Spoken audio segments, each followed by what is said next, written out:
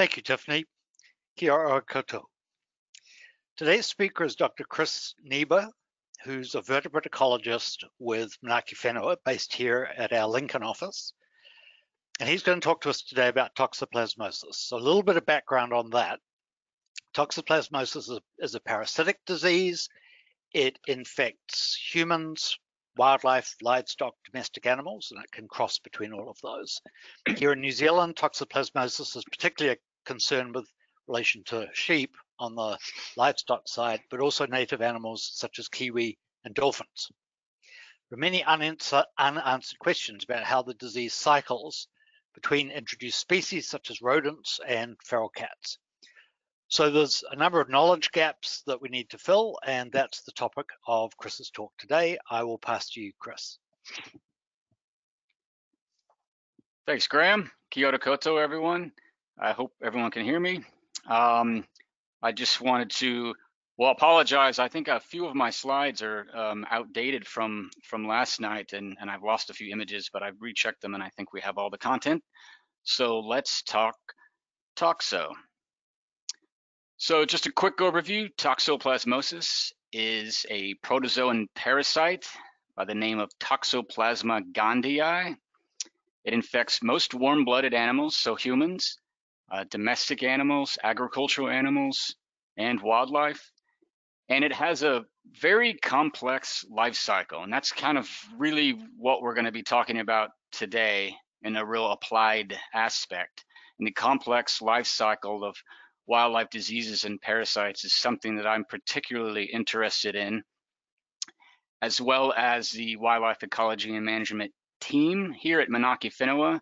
We are looking to expand in our wildlife disease capacity and research, and I think toxoplasmosis is a good candidate for us to begin work.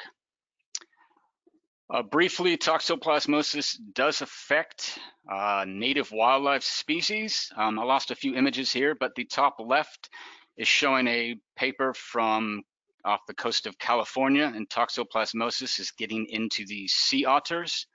I guess I should start off and say we're going to get to life cycles, but I think everyone knows toxoplasmosis is a cat disease, so it comes from cats specifically. We'll get into that, but it's making its way into native wildlife. And so sea otters off the coast of California, there's some concerns of the Hawaii monk seal, the same thing happening. And then you can see in the bottom left, there's a study, and some I think people have heard recently about the hectors and the Maui dolphins, and toxoplasmosis has been the cause of mortality in multiple individuals, as well as native bird species. So on the top right, there's a kiwi who did recover and was released. This was from a year ago, but we have had mortalities in multiple kiwis, kaka, keridu, for example. And so it's certainly making its way into the environment and into the wildlife. So that's a concern. It's also a concern for agriculture animals, especially sheep in New Zealand. It's a significant cause of abortions. The timing is actually quite critical. And so before pregnancy, if the ewe is infected, then it may cause a fever and affect the overall fitness of that ewe. But if it's caused in early pregnancy, there's a good chance that the lamb will be aborted. But even in late pregnancy, there's a chance that the lamb would be aborted, or possible death, or just overall less fitness and may not make it a season. Following infection, these ewes typically develop an immunity, so they don't really succumb to the disease once they've been infected once. The source of infection to sheep is contaminated pasture, hay, food supplies, and water. And fields treated with manure or hay from farm buildings where cats live and defecate pose a significant risk of disease transmission, especially for those farms that specifically use cats as rodent control, and then the cats are living on the hay and the hay's been brought out into the field. These are some numbers for Hawke's Bay region specifically from a report in 2014. Potential loss of lambs due to toxoplasmosis estimated potentially up to 18 million, and the cost of vaccination of all replacements in the region could be up to $1 million. So the vaccine is administered to replacement use each year. It's been developed for sheep here in New Zealand about 20 years ago. So there is a vaccination, but there is a large cost associated with that, and it's not 100% effective at all. Some studies report potentially 85%. Okay, this is kind of a little busy image, but I think many of you have seen images like this. This is the Toxoplasma gondii life cycle, and I'm hoping you can see my mouse a little bit. So let's start with the cat. So this is the cat.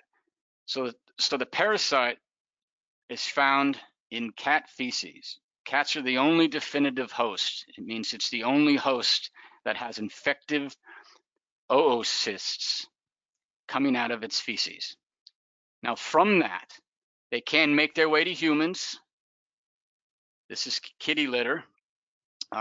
If you change your kitty litter every day or two, it's fine. It takes a couple days, but most of the time it's released into the environment. And from the environment is when humans can get it, animals can get it. And this is the cycle that we're going to be discussing mostly today. But just wanted to remind everyone that cat feces to the environment down to different animals. There are these other intermediate hosts, and we will discuss, and that can actually make their way back to cats. So, Toxoplasma gondii infections in accidental hosts, so that's humans, that's wildlife, that's agriculture, that's anything that's not part of the normal life cycle, primarily result from transmission from the environment. So that's this arrow in the red circle here. So almost all the accidental hosts are getting infections from the environment right here. So therefore, simply to reduce the oocyst loading in the environment, so from the cat feces to the environment, we should manage cat populations. So for this image here, if this cat was completely removed forever, never any cats for a long term, there would be zero toxoplasmosis transmission. There are islands that cats have never been exposed to, and those islands have no toxoplasmosis whatsoever. So if that's the case, if this is arrows, the main problem, is it that simple? Can we just manage cats and reduce or completely eradicate toxoplasmosis? Well, and I'll get back to that, but it's not that simple, spoiler alert. Manaaki Whenua has done some preliminary work. Here's a brief report what we were working on in Hawke's Bay, and they have a general trapping regime that they're trapping multiple species, and they did target cats specifically for a while.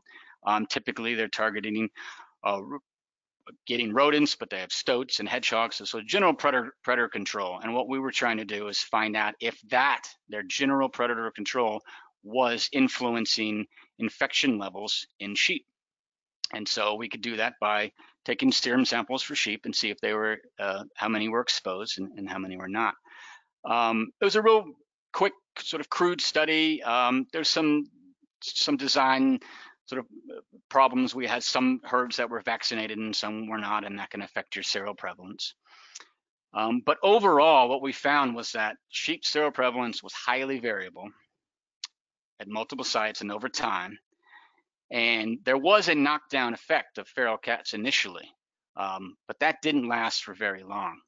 And so ultimately what we observed with the normal sort of trapping regime, including a little bit of targeting cats, was that likely more cats need to be targeted and for a long-term control to prevent any sort of long-term effects of infections in sheep.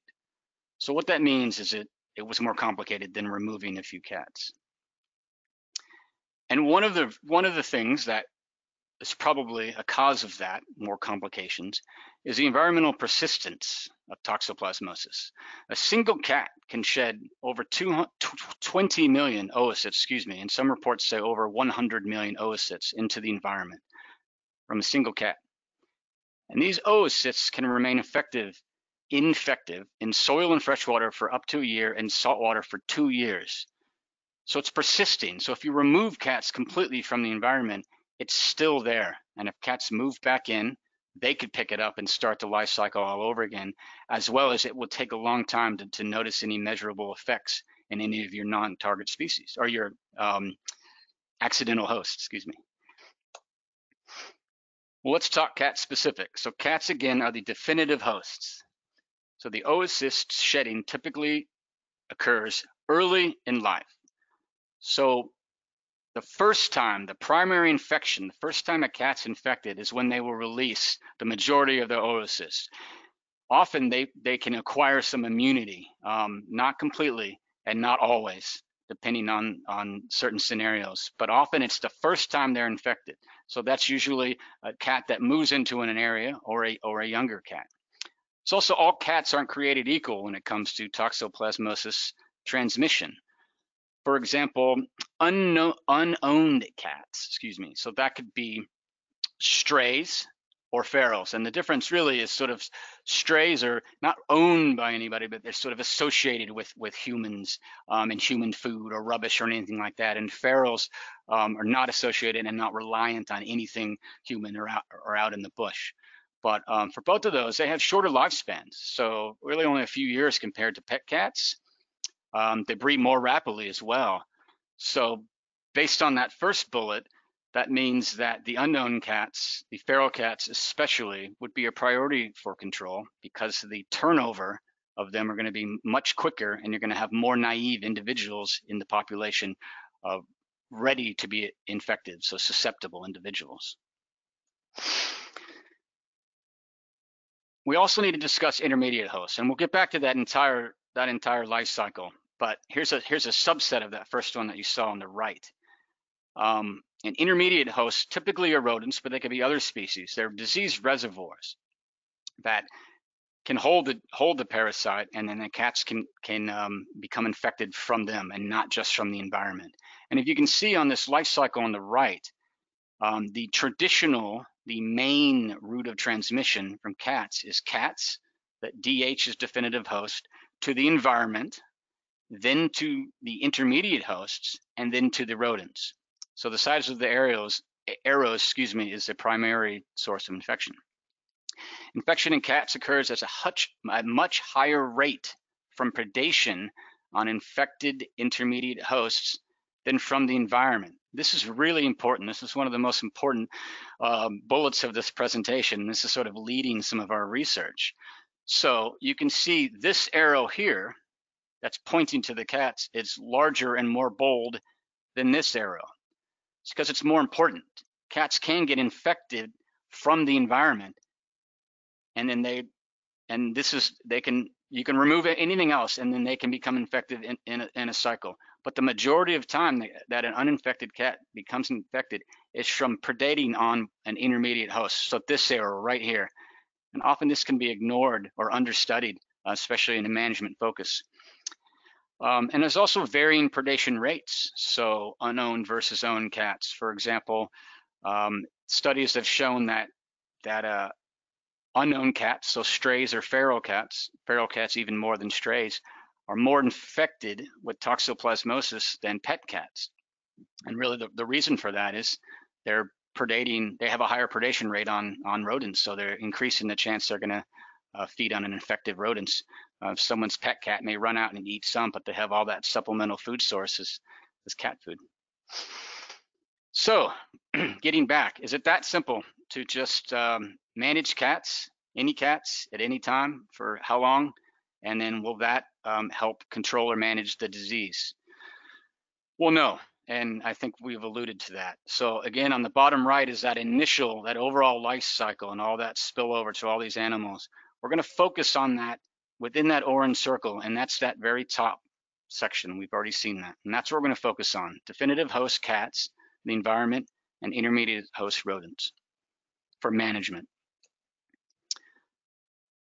So one way that we want to research for potential management is with modeling, and epidemiological modeling. And there have been several modeling studies out in the world, not for New Zealand, that have investigated the impact of management practices and infection on Toxoplasmosis in farm systems specifically. One is Turner et al., 2013. And what this model explored was not only transmission pathways, is what we're looking at here, but potential control mechanisms. So different control regimes to find out what can reduce or possibly eliminate the disease. And then on the bottom here, this is all from that. This is just to show you how complicated it is with all these, and this is only a subset. So it's a lot of math and it's a lot of modeling, and we have a pretty good modeling team here as part of our wildlife ecology and management team. And so just for example, on this bottom left, you don't have to, it's too busy, but just look, these are cats. So these are definitive hosts, susceptible individuals, infected, recovered. This is the environment. And then these are mice. And so it's the same thing that we're seeing here up on the top. And they're just plugging in numbers and parameters and they're measuring things. So some of the important factors and parameters we need to consider in some of this modeling is the carrying capacity of cats. So how many cats can be in an area, density and abundance. So environmental infection in cats. So if we just have cats, and the more cats that we have, the more infections into the environment there are going to be, and the increased likelihood that cats will become infected again from the environment. And so that's that cycle. So that's very important for this cycle in black, the black arrows, to understand carrying capacity and just abundance of cats in the wild. Another important parameter is predation rates, and we alluded to different types of cats have different predation rates. And that is very important for, it's just the same overall life cycle, but these bold arrows here. So the traditional, most common life cycle of Toxoplasmosis, cats to the environment to the rodents, the intermediate host, and then back to the cats. We really need to know predation rates, and that relates to densities and abundance of the cats, but also of the rodents, and also of mice versus rats, and the different types of cats that we discussed. And the third one is actually quite interesting, and this is the vertical transmission in intermediate hosts. So the black arrow. So you can have transmission that just goes from rodents to rodents, that does not involve cats and does not involve the environment. And what vertical transmission is that the mother to the offspring an infected mother can pass Toxoplasmosis to her offspring, and the offspring becomes infected. And it's been shown, especially in mice, up to 9 generations of vertical transmission. So not only if you remove cats from the system, for example, and you have oocysts persisting in the soil and the water for a year or two, you can have them in these intermediate hosts. And so to ignore that factor, that component of the life cycle, would be doing you a disservice, especially for management approaches. So all three of these are very important. So some of this modeling, and specifically that study, and again, this is sort of general theoretical models, that what we would like to do is tailor them to the New Zealand situation specifically. So let's look at that first section of that transmission cycle. So the black arrows, again, the environmental infection from cats to environment to cats. So environmental risk to cats increases as the carrying capacity of cats increase. So the more cats that exist in an area, the risk to the environment and then back to cats increases, and that's pretty obvious. So for example, for very densely populated regions, no other life cycle is necessary. So if you have enough cats, you only need those black arrows. You can ignore all the gray arrows and it's fine, and you're still going to have transmission, continuous transmission or persistence. Okay, let's look at the predator-prey cycle. So these black arrows. So for moderately high predation, whatever that means, and that can be relative to a scenario, and we want to investigate that for New Zealand. For moderately high predation, the predator-prey cycle is all that's necessary. So if you have enough cats eating infected rodents, then all you need is those black arrows, and you can ignore any of the gray arrows. And also interestingly is for very sparsely populated regions with low predator-prey life cycles. So for example, urban areas, also potentially following control. If you've controlled cats and cats are down to a very low density, then vertical transmission in the intermediate hosts, so the rodents, is a deciding factor for disease persistence. Now, obviously, eventually they'll have to make their way back to the cat, so you can't ignore this gray arrow forever. But what this says, in certain scenarios, this is the most important route of transmission for disease persistence, especially long term. And so a quote from that paper says, a parasite struggling for survival, and that could be when you're reducing, there's very few cats, so it's not completing its normal life cycle. A parasite struggling for survival would benefit most by increasing vertical transmission in mice. So this is can be a very important component, and we'd like to investigate that. And another sort of a simulation from this type of modeling, this is a very, very crude simulation, but what it's looking like is that it's what we'd like to explore, and what this is exploring is combinations of different control regimes. So I'll walk you this real briefly here, but the x-axis here, and this H is for harvesting rates of mice, so mice control.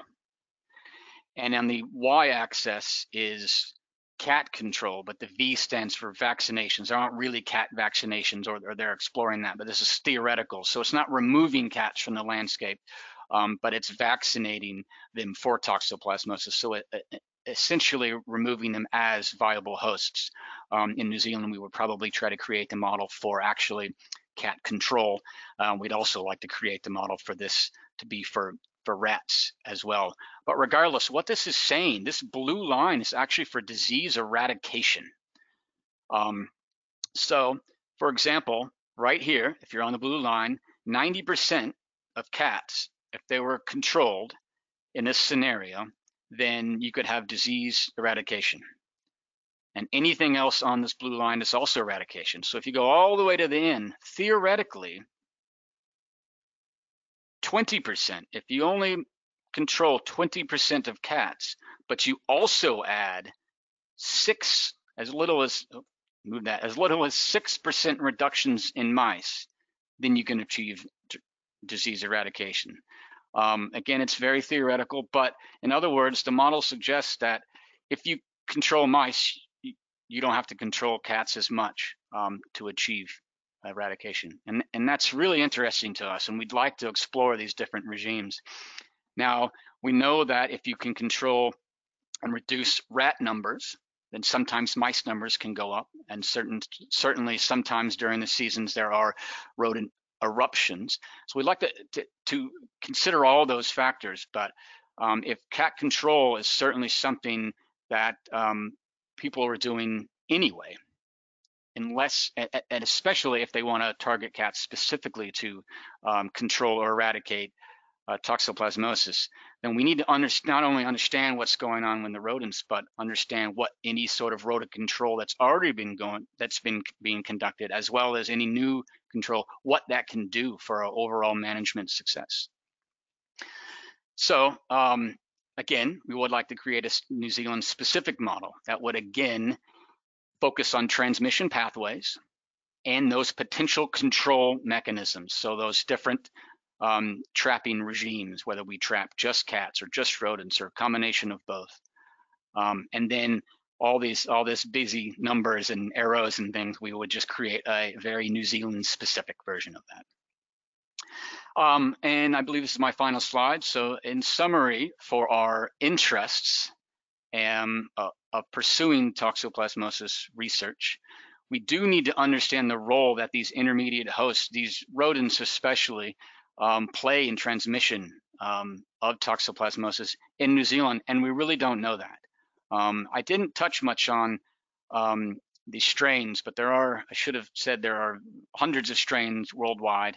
The majority of the wildlife, for example, that have been affected in New Zealand by toxoplasmosis has been of one specific strain.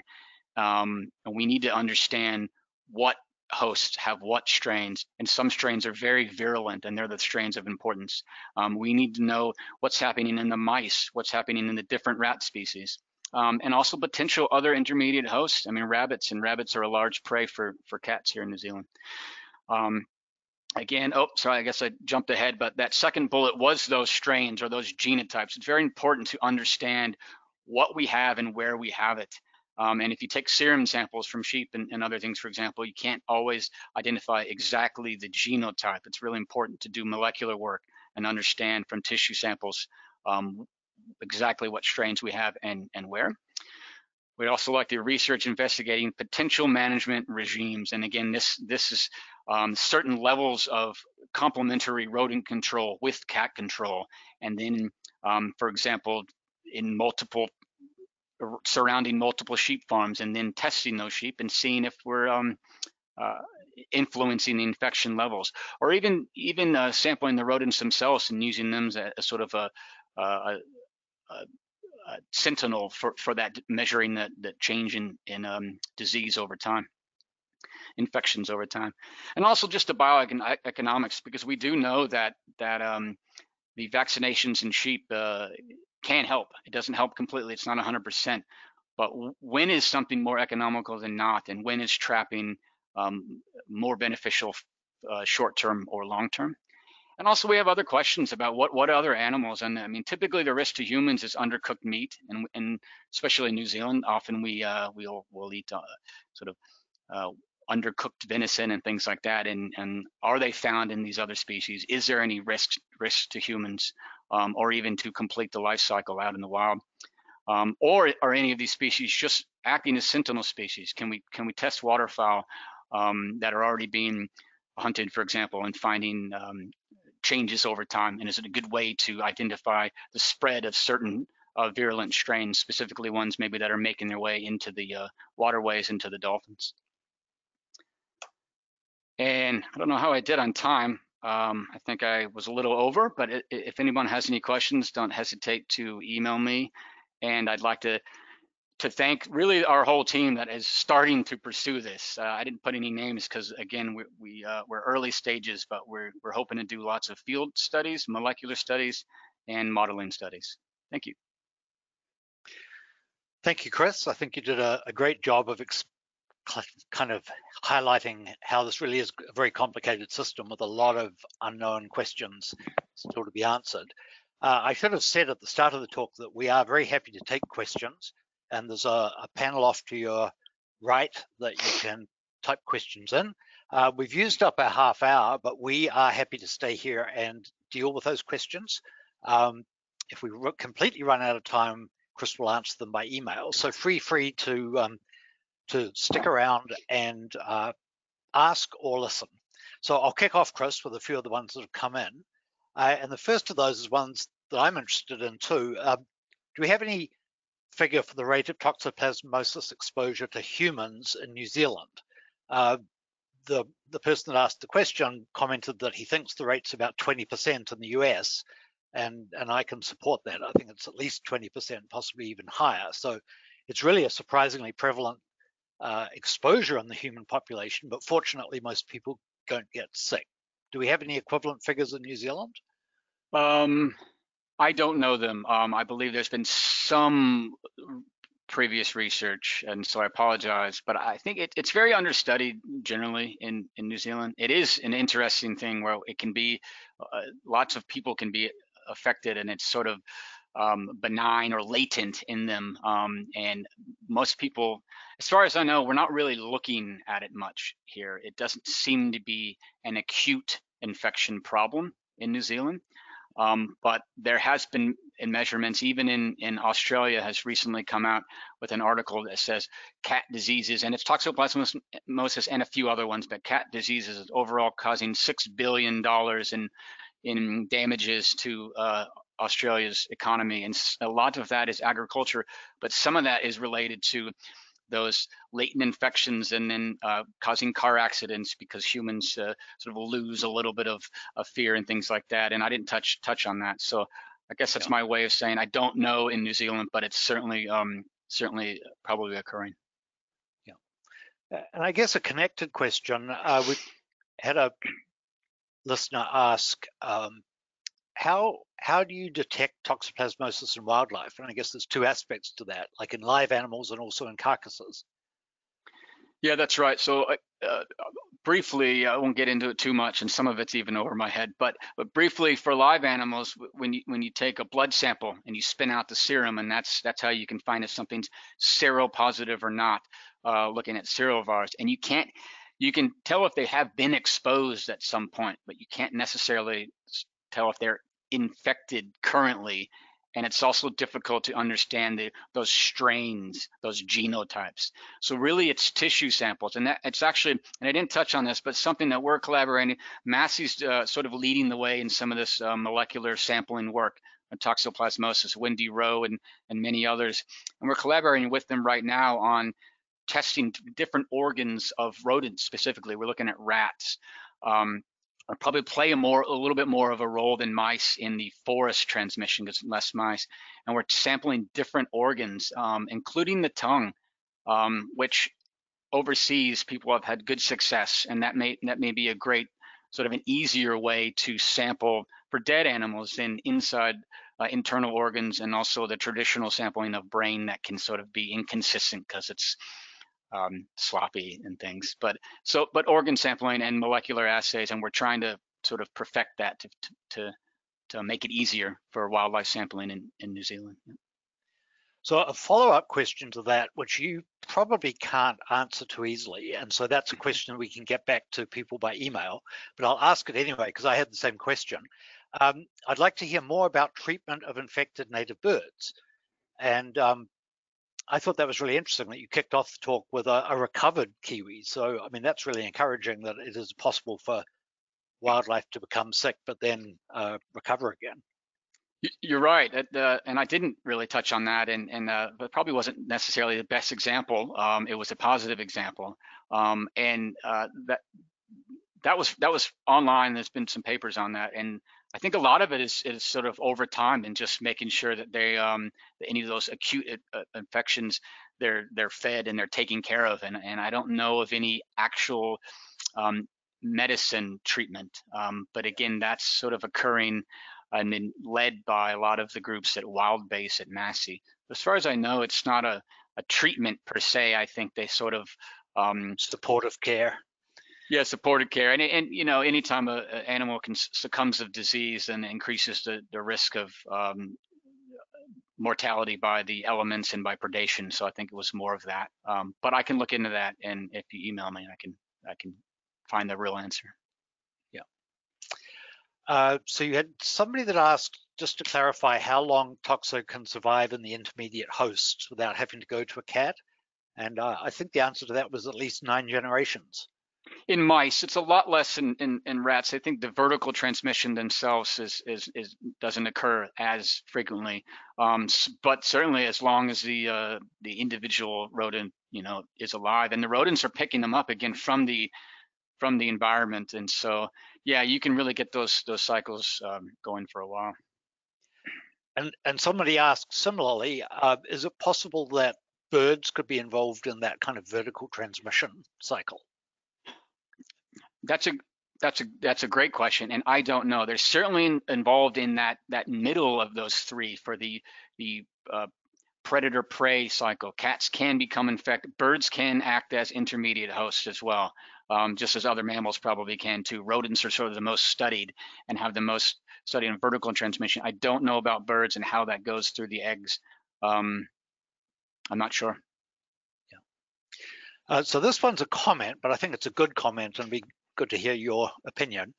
So the comment is that the discussion on feral versus stray cats, there's a huge number of stray cats that will be involved in these kinds of cycles when they live on the edges of urban-rural divide and do in some cases intermingle with humans.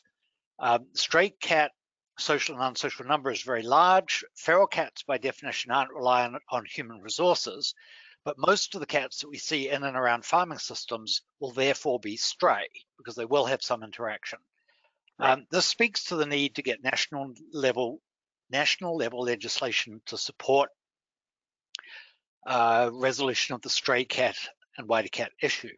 Ferals are managed by DOC, but it doesn't seem like anyone is really responsible for managing strays in any real sense. So what do you think of that point? Yeah, I think it's a real good point. I won't speak to the policy recommendations necessarily, but I can tell you from the research side, absolutely, we need to understand them more. But on the management side, yeah, they need to be managed. So lumping strays with ferals for those unowned cats again was the priority for definitive host management. Now, again, by definition, ferals are not relying on human sort of resources, more or less, and strays kind of are, but strays can be very feral and almost very domestic. Nobody owns them, but they're still feeding them on a certain corners. So the term stray is really broad and kind of covers a little bit of domestic and a little bit of feral. But yeah, that's a very interesting point about specifically managing, and it probably has to do with the land manager and whoever that is, and if those strays are not on the traditionally managed feral cat locations, that probably should be looked into, because they're certainly a very important part of this disease cycle, and especially if their numbers are higher.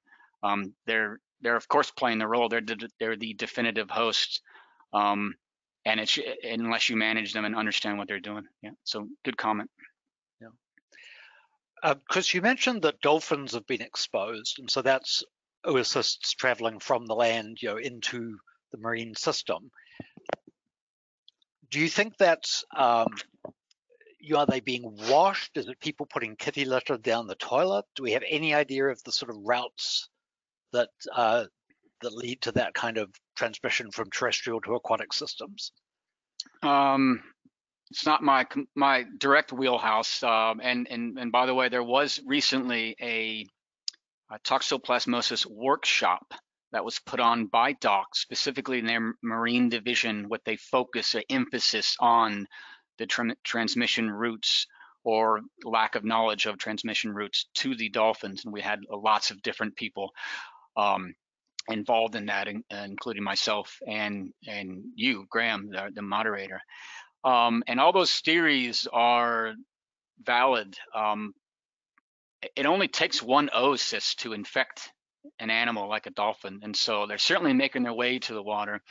In California, there is some concerns of flushing kitty litter down toilets and where that goes, and I'm not exactly sure how that's working here.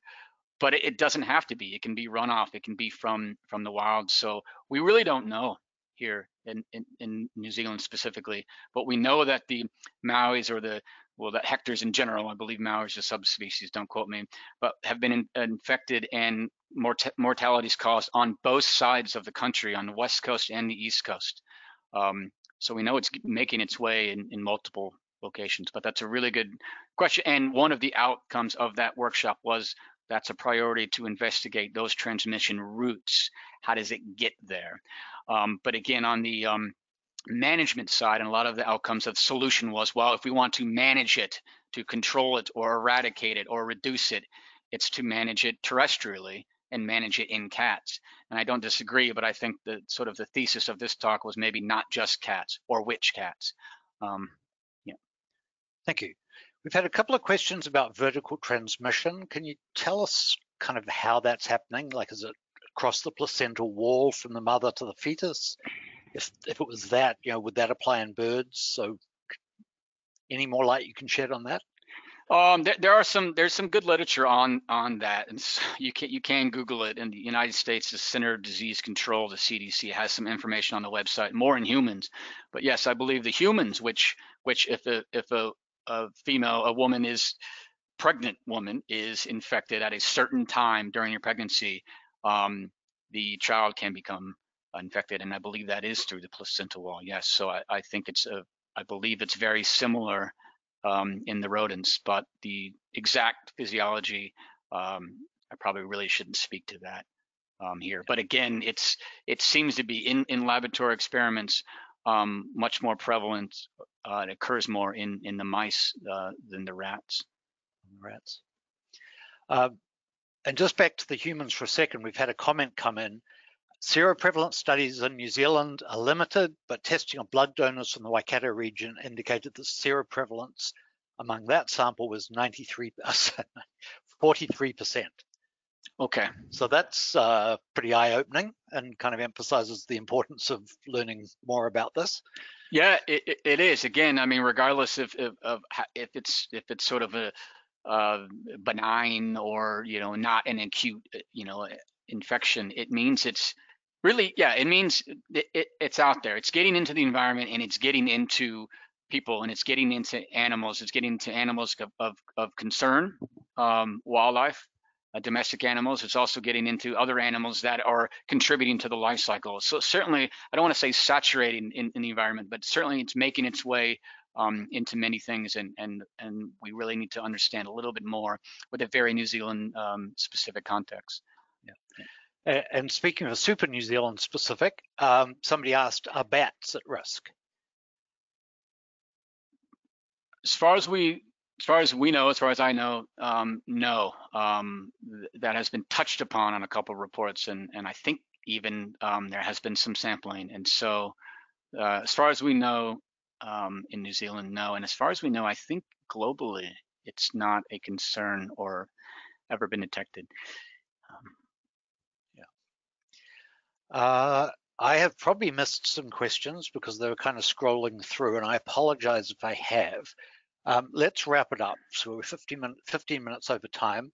I will say a couple of the comments that came in were people saying, are you looking for samples of cats or rats or mice? So we'll follow up with those folk. Thank you for the offer. Thank everybody for joining us today, and thank you, Chris, for an interesting presentation. I hope you'll have the opportunity to come back tomorrow. There's a couple of Biosecurity Bonanza sessions on weeds. And then on Thursday at 10:30, Erica Hendricks from our group will be back to give a presentation on the hunt for species-specific toxins for vertebrate pests. So thanks, everyone, and hope to see you then. Thanks.